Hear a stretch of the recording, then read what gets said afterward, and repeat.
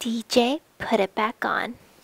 One of my most favorite games in the world is League of Legends, and my favorite champion from the game is actually Ahri. And Ahri has a skin that, I bet you can guess it, K-pop inspired by the lovely girl group Girls' Generation. So definitely keep watching to get this look for either Halloween or even a cosplay event. So first off, we're gonna do more of like a traditional Korean eyebrow, so try to keep your eyebrows nice and straight.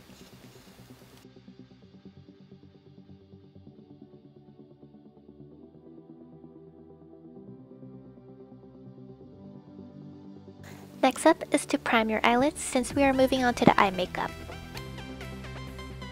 Next, taking a cream pink eyeliner pencil, line the outer edge. You can wing it out a bit to create that kind of fox-like eye.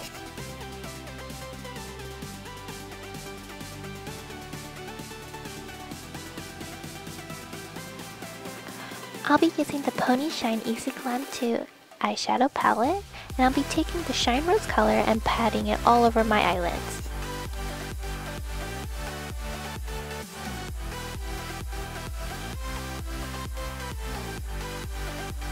Next up, taking a burgundy eyeshadow on a pencil-like eyeshadow brush, you're going to create more like a cat eye effect on the outer corner.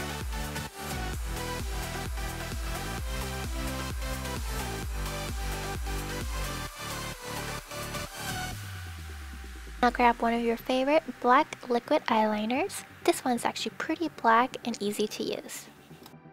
The best way to draw your eyeliner is to start from the middle and then work your way slowly to the outer corners, and then draw back to the inner corner and connect the line. That'll be easier to control, and you want to create a cat eye shape because we're trying to make our eyes look more fox-like.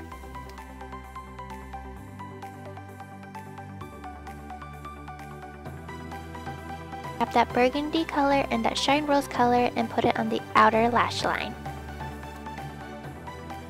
And take any black pencil eyeliner and darken the outer corner waterline.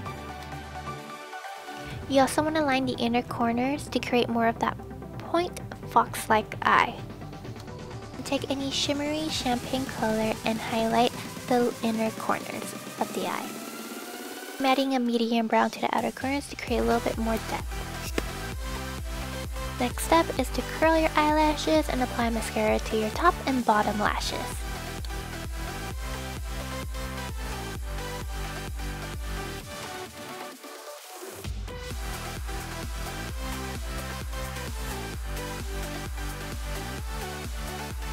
Using an ash brown color to contour, you want to contour the sides of your nose to create more like of a pointy nose.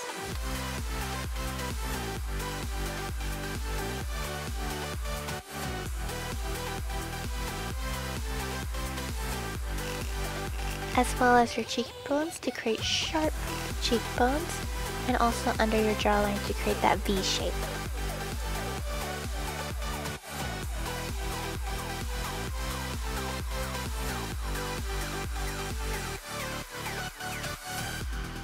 Definitely need to shine, so highlighter is a must. And you want to highlight the center of your nose, your cupid's bow, your cheekbones, and anywhere else you like.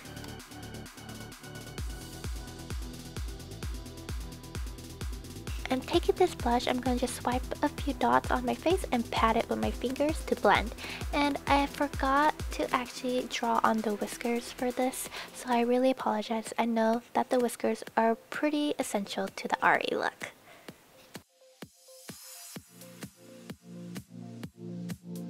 First lip product, we are going to use a light pink color. We're going to apply this one all over the lips first.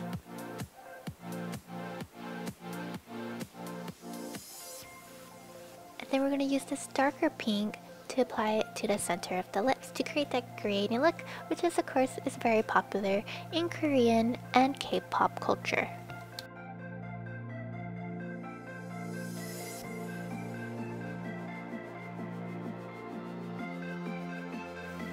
So the makeup look is actually completed, and it's now time to get the costume. And now for the wig, I don't have a wig cap, so I'm just going to pin my bangs back and then just tie my hair into a low ponytail.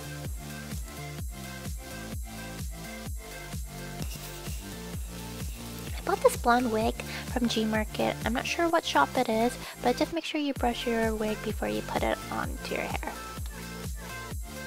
You know, for wigs, you put the top part first and then you adjust it according to your head, so that's what I'm doing right now.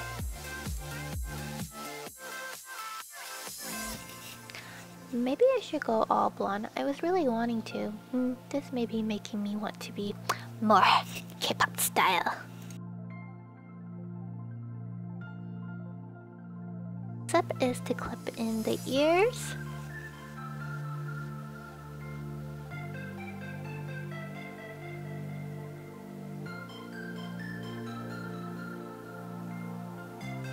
And of course, attach the hat.